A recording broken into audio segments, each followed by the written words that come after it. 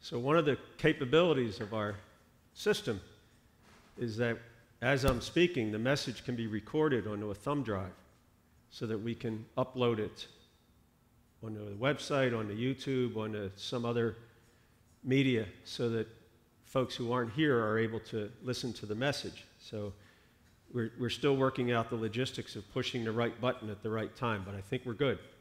Right, John? All right. So back in 2005, while I was still teaching at McCann School of Business and Technology, I saw an article in the paper about a Toastmasters club forming in Orwigsburg. The club would be part of Toastmasters International. And according to their website, Toastmasters is an organization of about 345,000 people whose goal is to improve people's public speaking skills and leadership skills by having them attend meetings at one of the almost 16,000 clubs in 140 countries. They believe that by regularly giving speeches and gaining feedback, leading teams and guiding others, their members will develop as leaders in their community and in their job places.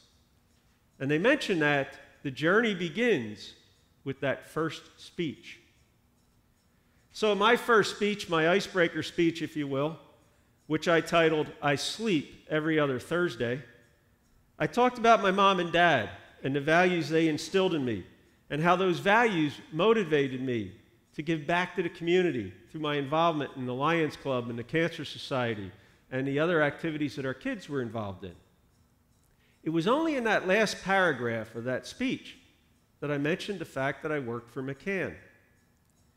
Now, it was only a few days after that speech that the process that led to me becoming manager of Warwicksburg Borough began.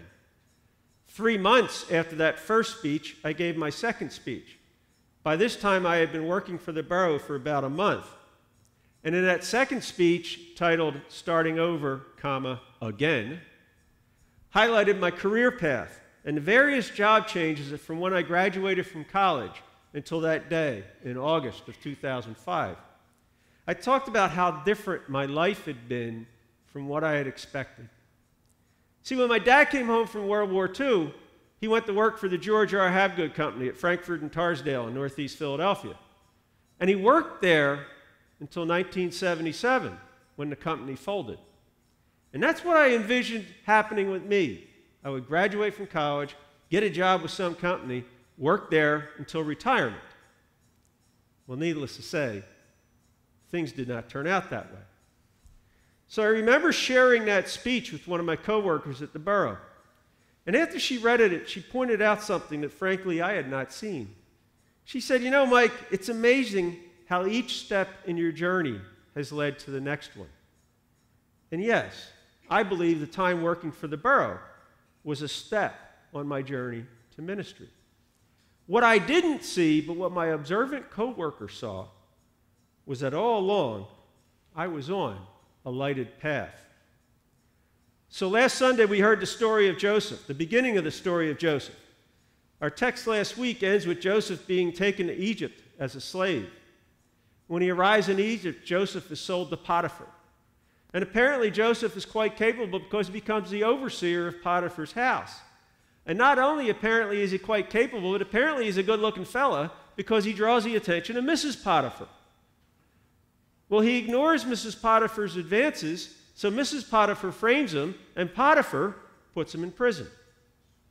And apparently he was a model prisoner because he becomes overseer of the prison. While he's in prison, two of the inmates he works with are servants of Pharaoh that Pharaoh has placed in prison, and they both have dreams. Joseph tells them what their dreams mean. One of them is released and goes back to work for Pharaoh. Well, a couple of years go by, and Pharaoh has these dreams, and nobody in Pharaoh's kingdom can figure out what they mean. So this servant says, you know, there was this guy named Joseph. So they bring Joseph to Pharaoh, and with God's help, Joseph says, you know what your dreams mean? Your dreams means there's going to be 7 years of plenty, and then there's going to be 7 years of famine. So you better start planning now so you're ready. And Pharaoh says, well, why don't you take care of that? And appoints Joseph number 2 in all of Egypt. So Genesis 41 tells us that Joseph is 30 years old when he's given control of Egypt. The 7 years of plenty go by, and now the famine has struck. Now somehow, even without the miracle of social media, Jacob knows that there's grain in Egypt. So Jacob says to his sons, "Yo, hightail it on down to Egypt, pick up some grain." But Jacob leaves Benjamin at home. So down they go to Egypt, all but Benjamin, and they meet Joseph. They have no idea who they're talking to, but Joseph knows very well who they are. Now recall last week that we said that the problems in this family were caused by the brokenness of each family member, including Joseph. So has Joseph changed? Professor Cameron Howard says that Joseph is arguably the original bad guy protagonist. Now, I never watched The Sopranos, but she says that Joseph was Tony Soprano long before HBO came up with Tony Soprano. It's interesting, though, when you read the different commentaries and the different conversations about Joseph in these chapters, the divergent opinions people have. Some of them say this Joseph, he's manipulative and he's vengeance-seeking.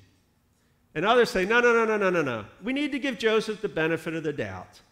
He's not seeking revenge. He's simply testing his brothers.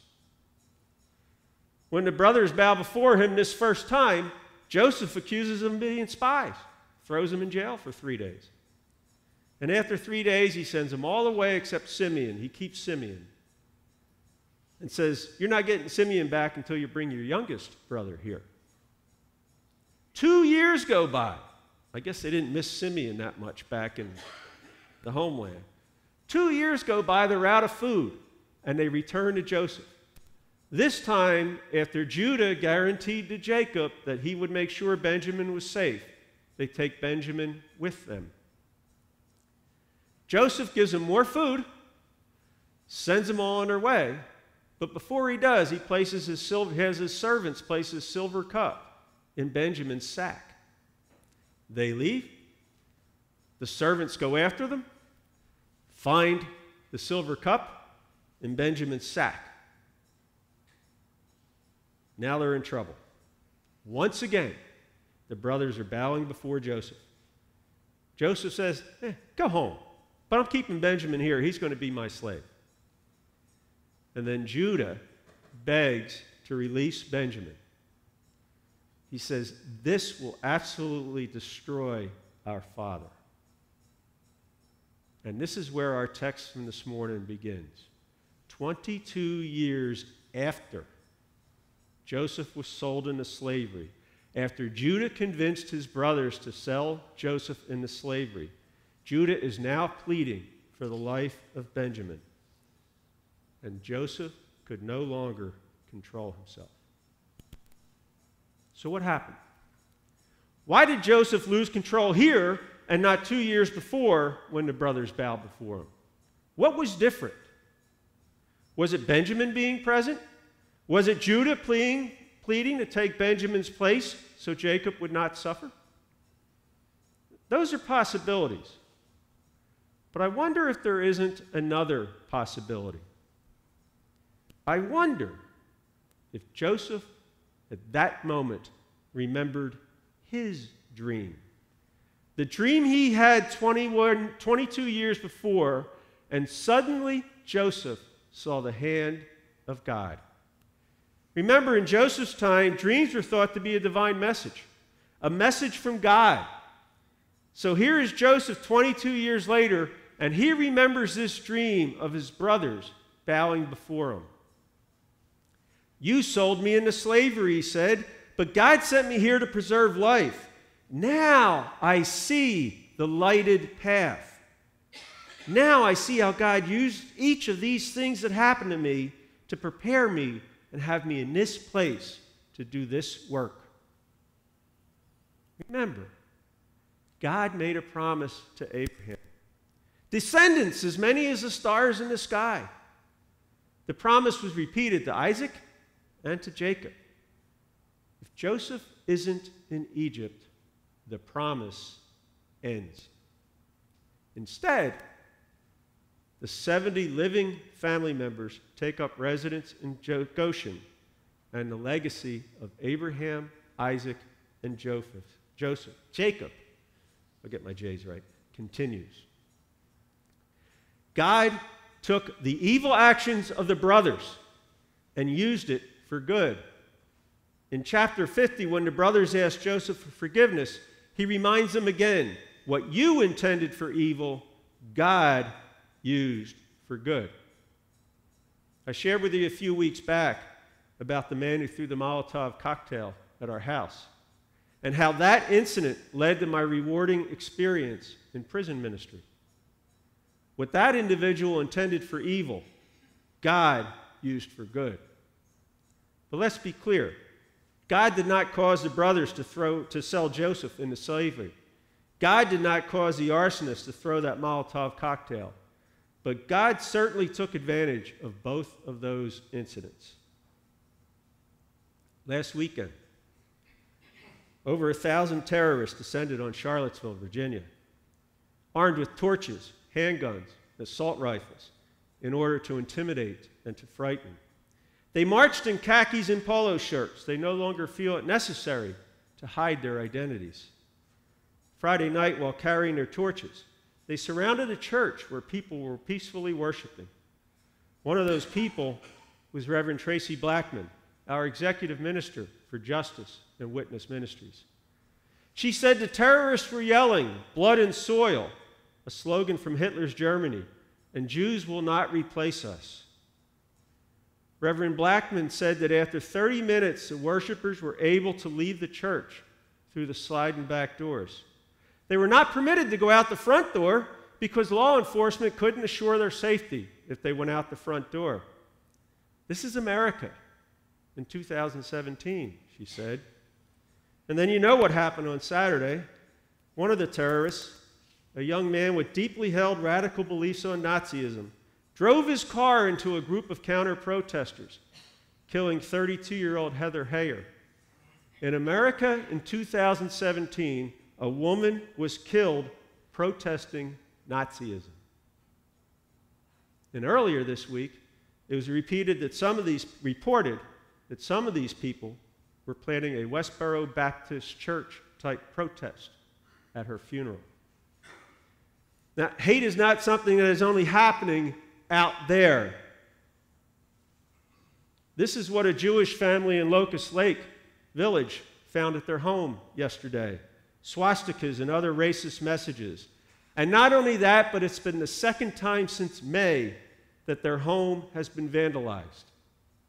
Hate has found its way right here in our backyard. Friends, the brokenness that existed in Joseph's time exists today. How evident that has been this past week and a half or so. But Joseph reminded his brothers that they intended to harm him, but God used it for good. The same applies today. The same applies today. The terrorists intended harm in Charlottesville. That young man intended harm when he drove his car into that group of people. These vandals intended harm when they vandalized his home in our community. And white supremacy, white privilege, and racism continue intending harm. But God works in the pain of the world to bring good. I once heard a pastor say that sometimes when he preaches, he thinks he is the person that needs to hear the message. I'm going to be honest. When we talk about white supremacy, white privilege, and racism, we're talking about lessons I had to learn. I had to sit down and talk to people and hear their stories and then admit I was part of the problem. You see, I use the words that I now abhor. I worked in a department store while in college, and if a group of white teenagers walked through my department, I thought nothing of it. If a group of black teenagers walked through my department, I kept an eye on them. I know I can walk into any store, wear a hoodie while walking in any neighborhood, or or drive my car on any street and not have to worry about being followed or fear for my safety. I did not have to give our sons the talk when they started going out on their own. That young man picking berries, that's Caden. He's our 6-year-old great-nephew. He's starting first grade this year. I only pray that Debbie's niece and her husband won't have to give him the talk. But for that to happen, a whole lot has to change. I pray every day that Caden doesn't wind up martyred like Trayvon Martin, Tamir Rice, or Philando Castile, just to name 3 of many.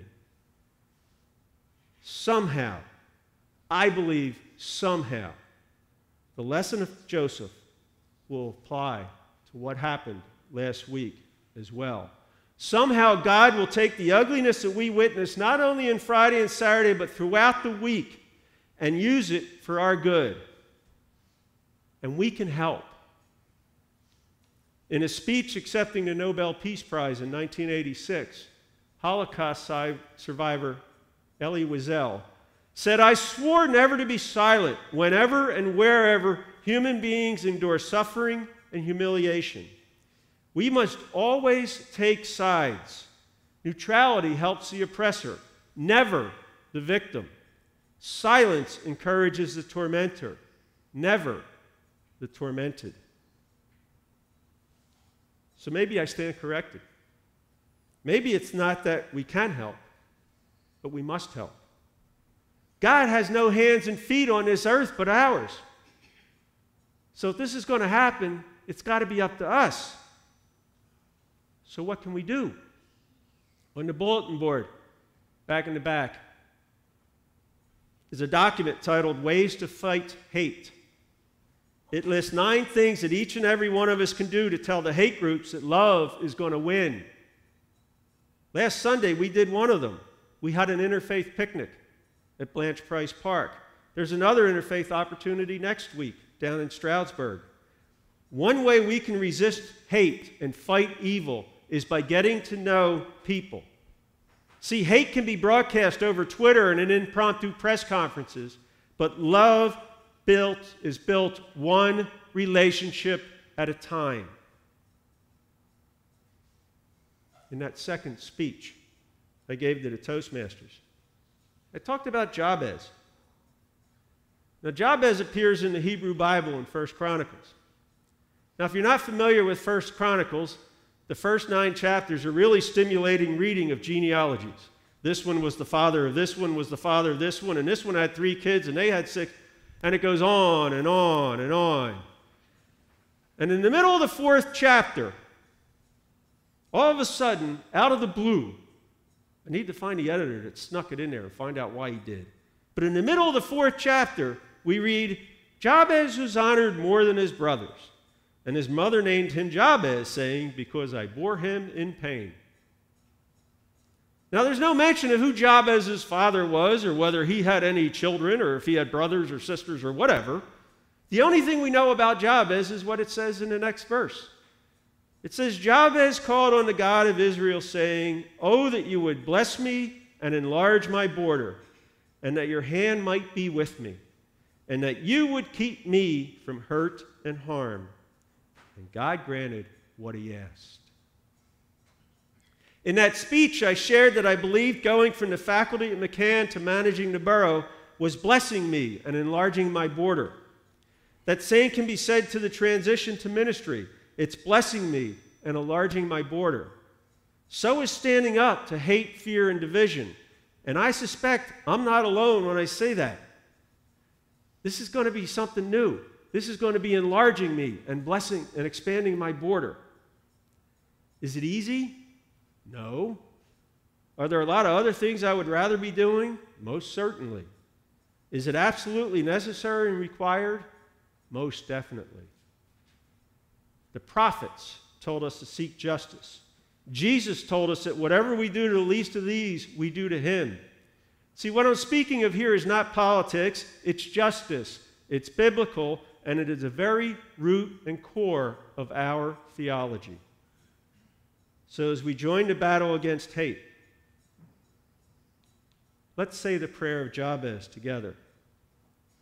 Oh, that you would bless me and enlarge my border, and that your hand might be with me, and that you would keep me from hurt and harm. Amen. Now, if you would please rise in body or in spirit and join in the Apostles' Creed.